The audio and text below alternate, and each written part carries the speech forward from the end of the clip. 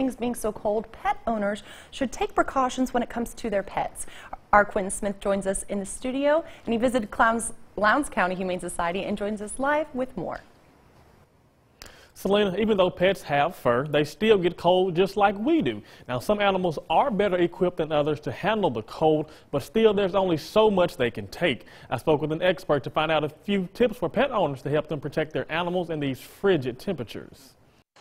The cold weather is upon us, and no one likes to be left outside in these chilly temperatures, including pets.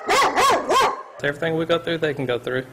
Their body temperature does run a little higher than us, and then they can handle the cold a lot better than us, but still, you know, if it's cold and that wind's blowing on them, they're going to get the same things we get. Jason Nichols is the manager at the Columbus Lowndes Humane Society and knows firsthand what can happen if pets are left outside in the cold for too long.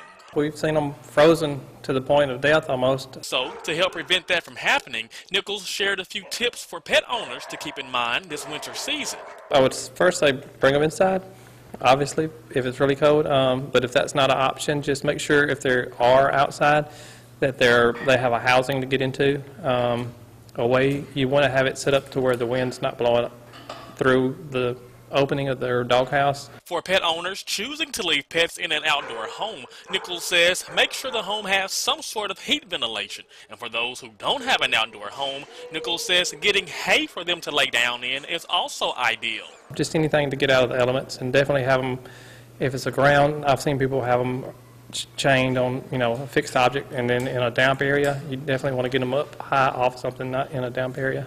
And lastly, remember not to leave the pet's food outdoors for too long. That too can freeze, especially water. Yeah, if you got water, it's probably going to freeze outside, so just make sure it's fresh in the mornings when you go out. Just make sure you put some fresh water out there that's not going to freeze.